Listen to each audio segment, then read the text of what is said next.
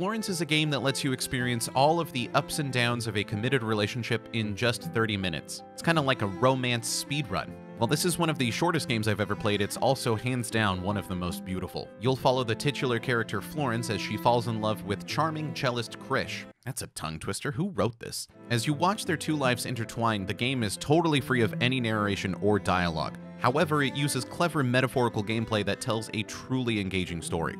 It's all underscored with a gorgeous string soundtrack that will pull on your heartstrings the entire game.